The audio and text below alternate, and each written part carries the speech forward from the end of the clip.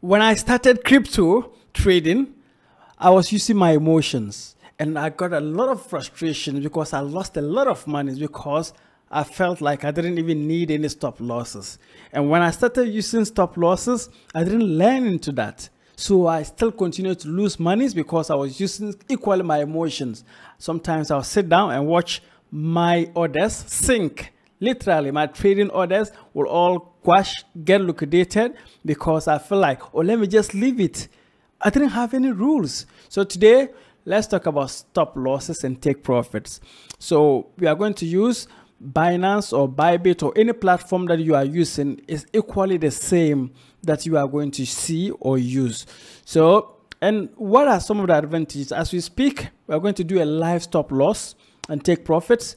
And then I'm going to tell you some of the advantages because you need rules. You need to manage your risk. Emotions don't win this game. You need to have certain rules and regulations. So we are going to use Bybit today.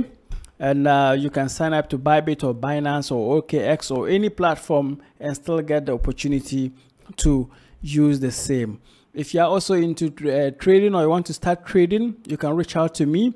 And also you can sign up to Bybit or Binance. Just use the link in the description below. You can sign up and we get started. If you are on Binance, you see there are different names that they give them. But SpotGrid is practically all the platforms, they have SpotGrid, which simply means that you buy the assets and you hold. To me, with SpotGrid, you don't even necessarily need to manage much more in terms of the losses and take profits, but you still need to do it.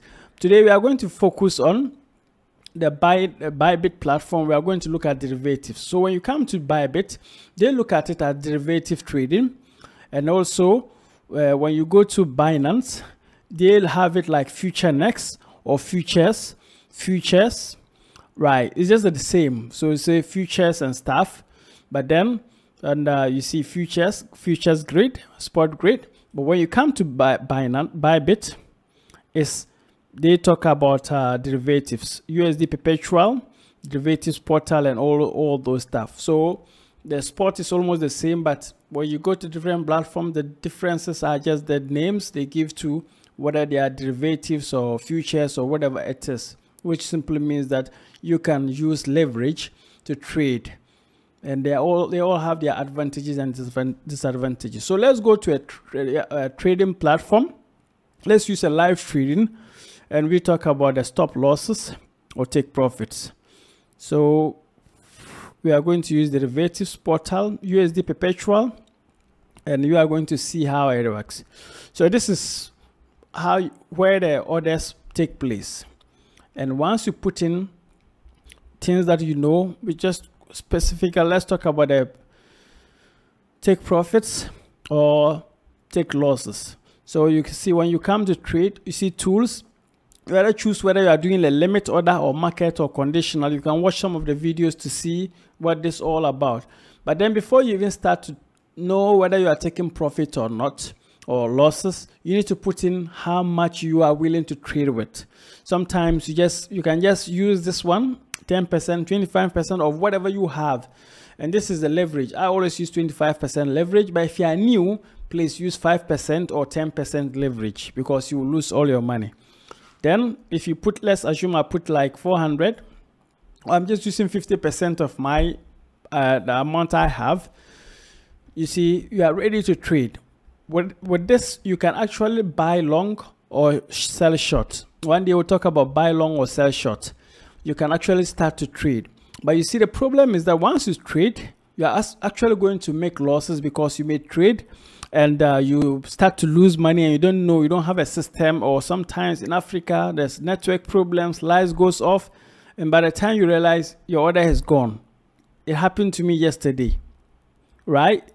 I didn't put the stop loss. I was just thinking that, oh, let it get to a certain point and I'll just pull out or put the stop loss. Realize that the lights went off and my router went off. So I had to put my phone, use my phone. By the time I realized, off.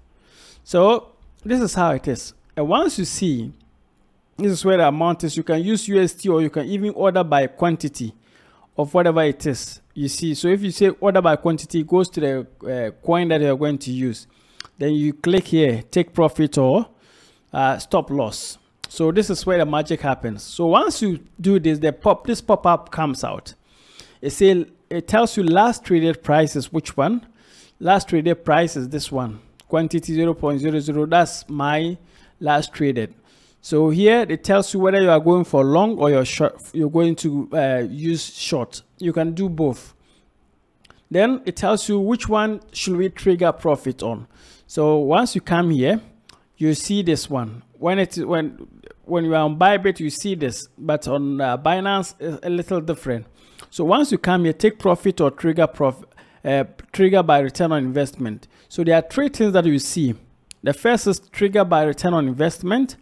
The second is trigger by change in percentage. So trigger by investment, trigger by P&L. So please enter your expected profit or loss to calculate the trigger price of TPLS. But normally I just use trigger by return on investment. So I know that I'm taking profit of 10% of my investment. I'm taking profit or 5% or 2% or whatever percentage I want to take. So I always use this, and maybe you can also use this to see because it's simple. Then you put here. So you see here, you say last traded. This is last traded. This is index, and this is market. So you just leave it at last or market. Anyhow you want to leave it, you can just leave it. But this is where the important aspect of the return on investment comes. So, for example, if I put 10, you see that it's going to tell me that expected profit will be $3. So if it is 10%, it comes. So if I put 100%, you can put 200 or even 500. Let me say 500%. Sometimes because some of the coins can go up, but I don't expect you to put 500%. You lose all your money and you cannot even do that. So I'll just do maybe 20% because it's something that is simple. But you need to choose which amount will you be comfortable taking when you get to the point that you want to take profit. So I put 20%. Then this is where the important also aspect comes in. Stop loss trigger by return on investment. You can equally look at it in that way. Trigger by whatever return on investment, trigger by change, trigger by P&L. When you go on. So for example, some people cannot lose much. So you can put 10% or even 5% loss. Let me explain this. This simply means that if your order or the liquidity or you are losing the trade 5%, when you lose 5% of your money, you are willing to stop that trade. So it stops automatically, and you get to lose maybe $2 or $3. So you can see that it's going to tell me that this is how it translates this. The last traded price, you're going to lose. You lose. Your expected loss will be $1.5, 555 whatever dollars, and that's $4.99%. So if I put, I'm willing to lose like maybe 20%. You see, it's going to be the same amount, 6.22, whatever percentage. So you need to know how much can you willingly lose on that trade. How much can you willingly lose on that trade? So if you do maybe 10%. Then you know that this is what you want to lose, and you just click on that and confirm that. You click and confirm that. You see that here it is ticked that you've enabled TPS or L, entire position, and that is long. So we are going to use this for long. That's the long position.